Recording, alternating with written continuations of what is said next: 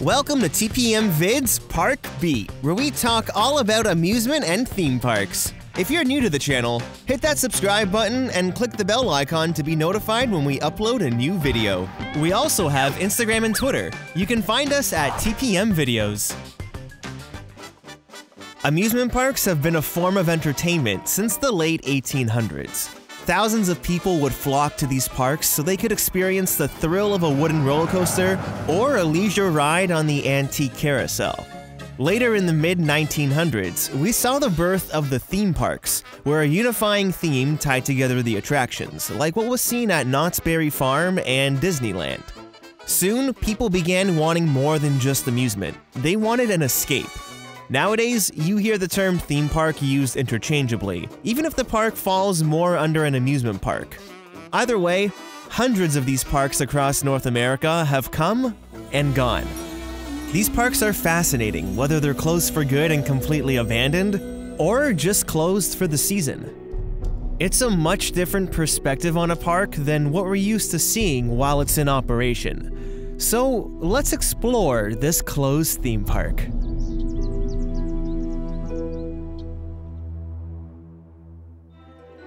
On the south end of downtown Toronto in Ontario, Canada, sits an island.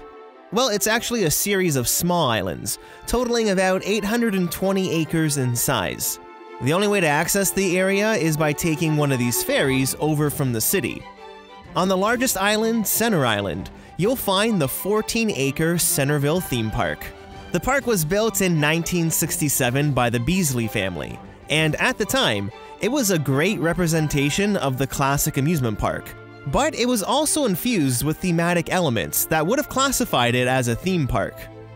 Built way before the days of Canada's Wonderland, Centerville filled the amusement park void in Toronto since the city lost Sunnyside Amusement Park at the end of the 1954 season. The carousel from Sunnyside Amusement Park in Toronto was actually purchased by Walt Disney. To this day, it's still used at Disneyland in California, where it's now known as King Arthur's Carousel. Well, when Centerville opened in 1967, it was an immediate hit with families all across Toronto.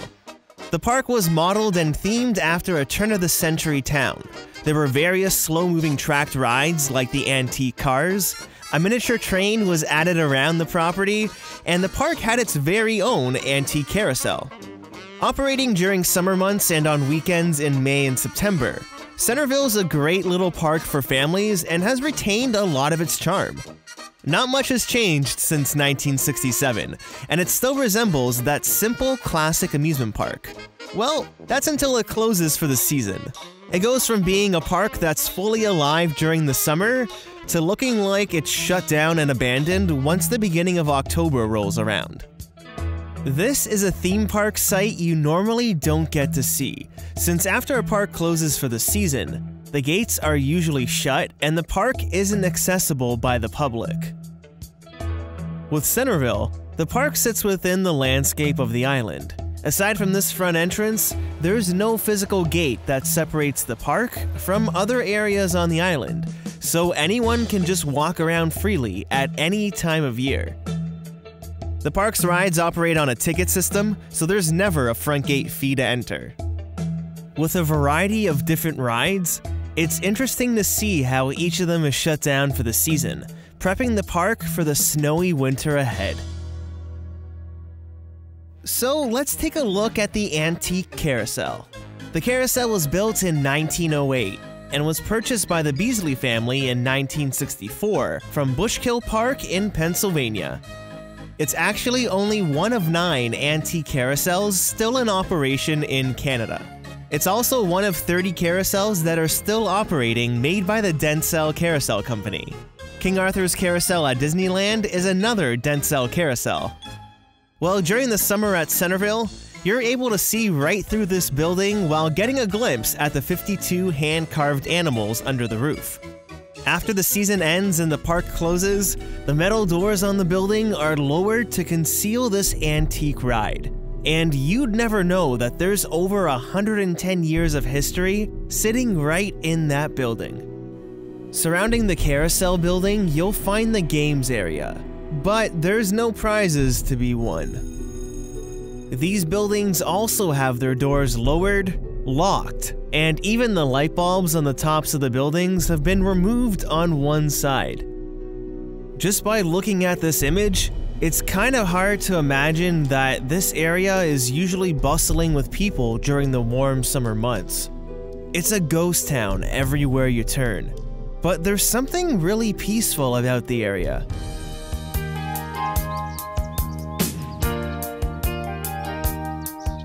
The mature landscape really adds to the charm of this place, but while it's completely empty, you can see how easy it would be for Mother Nature to take this area over. It wouldn't take long for the trees, plants, and animals to reclaim the land.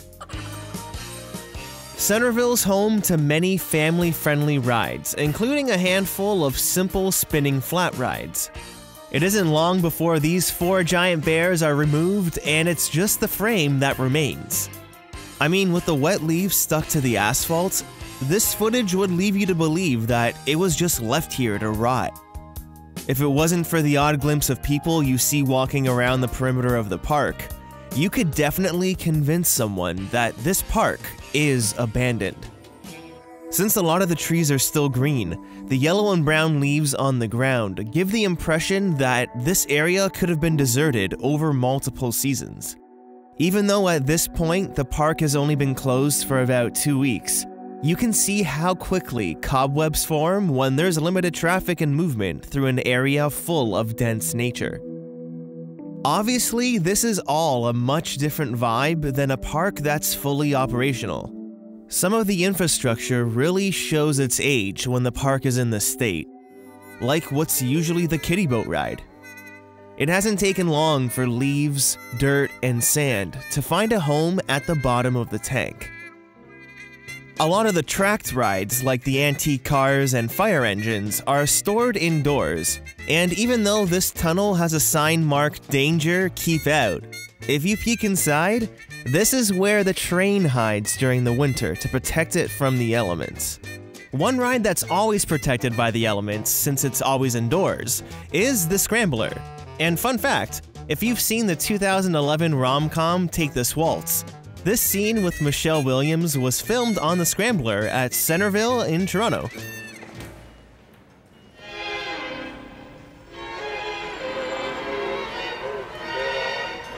Pretty much every outdoor ride has pieces removed and stored away for the winter months. Take a look at the Ferris wheel. It has an interesting windmill theme that looks great during normal operation. Then it's stripped to its shell. Seeing the park this bare really shows how much work needs to be done in order to return the park back to operation for the next season. The mini mine coaster track twists and turns, but there's no train in sight. All the ride vehicles have been removed from every attraction, minus the twirling teacups and the rock and ferry rides. Due to the ride's designs, I'm guessing those vehicles can't be removed from their bases. But if you look at the teacups, the teapot has been removed, but the teacups are just sitting there, collecting leaves every single day. Later in the fall, they're both eventually covered up with tarps to protect them from the snow. One distinct image that would lead someone to believe that this park was in fact abandoned is the Saw Green Lumber Mill ride. Usually the water's flowing and people are screaming as they plunge down the drop of this log ride. Saw Green Lumber Mill opened for the 1972 season, and at the time, the owner described it as an improved version of the Shoot the Chutes ride. Water rides that are classified as Shoot the Chutes usually have larger boats and go straight up and come right back down. This water ride at Centerville, manufactured by Aerodynamics, is fully classified as a log flume, since it has a few more twists and turns than the average Shoot the Chute, not to mention that the ride vehicles are actually logs. Well, right now, there's no one waiting to get in line for this ride. When the water's drained and it's closed up for the season, there's an eerie feeling looking at these empty waterways. I mean, you can tell that 40 years worth of people have floated through these paths just by looking at them. But it makes you think, what if this park was actually left forever? What would this ride look like in 5 years? What would the entire park look like if it was abandoned? Who knows? What I do know is that Centerville continues to operate every season. But I thought it was really interesting to share this sort of behind-the-scenes backstage look at how a theme park shuts down for the season and what it actually looks like. So, if you were given the opportunity to walk through a theme park while it's closed, either after hours or while it was shut down for the season, which park would you choose? I'd love to know. Leave a comment down below to start a conversation, and don't forget to hit that like button if you enjoyed the video. Thanks so much for watching! Click the TPM icon on the screen to subscribe to this channel, and check out some of these other videos which we're sure you'll like.